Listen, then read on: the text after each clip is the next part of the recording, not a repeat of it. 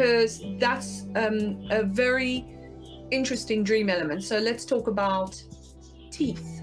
Yeah. So teeth, just as an overview, I've already touched upon this, but it's the ability to chew something over. So and that's the ability to process that which you encounter, usually through your experience, your sense experience of the world. And it's also your ability to divide, so that obviously we have our teeth at the back whereby we chew things over, and we have our teeth at the front where we cut and bite food off.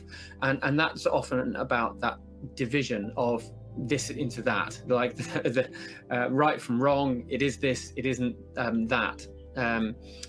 And so it relates to kind of wisdom in perception, about chewing things over and about coming to decisions about what things are and aren't. That's often what teeth have to do with.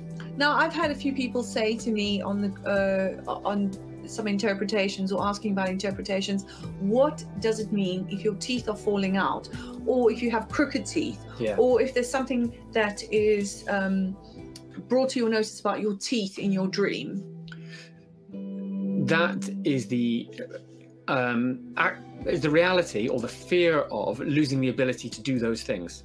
So it's the inability then to process that which you had in your sense experience. Maybe something's happened in a relationship and you just can't work out what it is. That would crop up as like your teeth falling out in a dream. Or it could be that I just don't know how to discern this thing. Is this thing right? Is it wrong? Should I take it? Shouldn't I take it? That would also be the inability to do that would be something to do with that's wrong in your teeth. Bits stuck in your teeth would be something to do with a situation which you have chewed over that's still there, and that might be causing you pain or discomfort, or reducing your ability to chew over something that you're trying to chew now. That's kind of some of the things that we see come up around teeth. And teeth falling out is a particularly common dream symbol, actually, and it's a bit like a tsunami. A tsunami is a fear of being overwhelmed by something in the world, and teeth falling out is a fear of not being able to process something which has happened or is happening. So what happens if you dream about someone drilling your teeth when there isn't anything wrong with them? That's interesting. Now, if there's nothing wrong with your teeth, then it means your ability to process your life is fine as it is, but someone is drilling them. So that could be to do with somebody is trying to get into your ability. They're questioning, they're probing, they're drilling down into it, and it's going to cause damage. So you've got to be careful about that. The other thing it might be is it could be a play on words. Be drilling your teeth, which means somebody's trying to kind of program the way you chew things over, like you get drilled in the army to be trained in certain things, but this drilling is not healthy because your teeth are fine. So in either way, it would be to put up a resistance and say, God, I'm not going to accept either somebody probing the way that I do things because my teeth are fine, or it would be to say, look, I'm actually not going to listen to this voice which says I must do things this way, that way, the other way, because actually you've given me the equipment I need to chew things over and discern right from wrong. So in whatever the dream is about, that'll give you a context as to what it's pointing towards. So what you do, and can I just add this, if you have a dream about your teeth falling out or crooked teeth, the thing to do then is to go to God and actually say, God, I pray for wisdom. Because God says, if you pray for wisdom, you ask for wisdom, I will give it to you. And so it's to go to God. If you have crooked teeth, it means you can't chew over a situation that's happened, or you've perceived something wrong in a relationship. So the time then is to go to God if you've got any of these things and say, God, I pray that you help and you give me wisdom, and you give me the ability to see the situation the way you see it. And it's interesting because we speak about teeth being wisdom and the ability to chew things, and it's interesting because you did a study on wisdom, and you did a study on what exactly wisdom was and what exactly it was that when Solomon asked for wisdom, Yeah. what he was asking for. So if you just share a little bit about that, that'd be quite an interesting. Yeah, it's an interesting one when it comes to wisdom and discernment, and it's to do with Solomon when he becomes the king over all Israel, succeeding to the throne after David dies.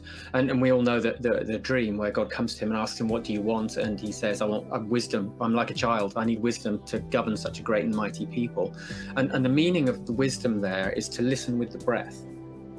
So it's a funny thing, because we've been talking about breath, and we'll talk about ears later, but it's to be able to perceive and hear what's really happening in the situation in the spirit. It's actually a spiritual discernment in any situation that you're involved in. And it's interesting as well, you were just talking about asking for wisdom. That's James 1 verse 5, which is like the absolute go-to scripture for me when I don't understand something, which is a lot of the time. But that word in the Greek that's used there for wisdom also means clarity. So again, it's not an abstract understanding of something, it's a clarity about a situation, about the way something is. It's those teeth discerning this from that, biting, being incisive. We even talk about, well, that was an incisive talk. It really kind of got to the heart of the matter. It saw things in a much deeper way than just somebody being very superficial.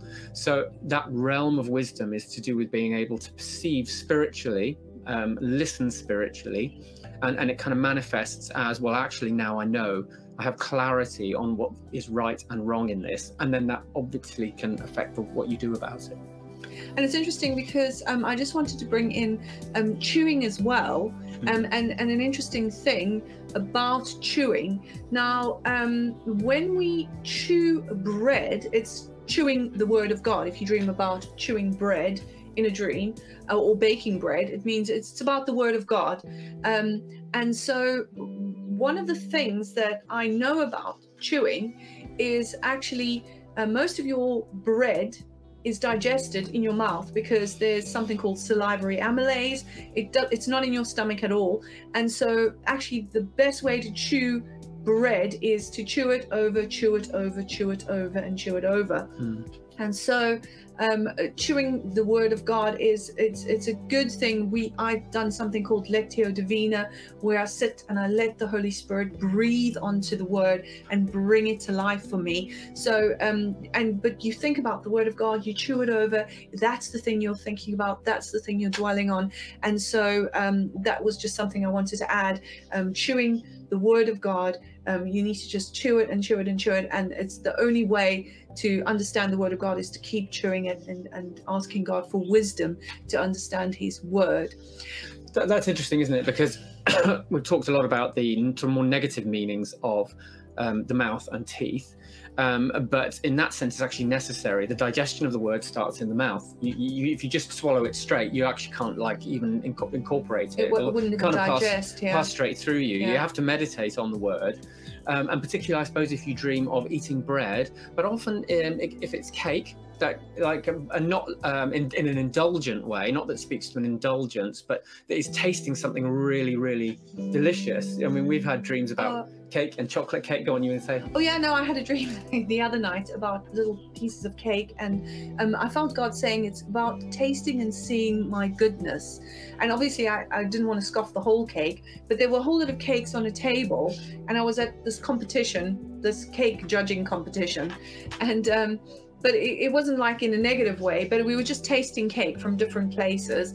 And I felt the Lord say to me, what it is about tasting and seeing that I'm good. And I want you to remember the things that I've done in your life are good.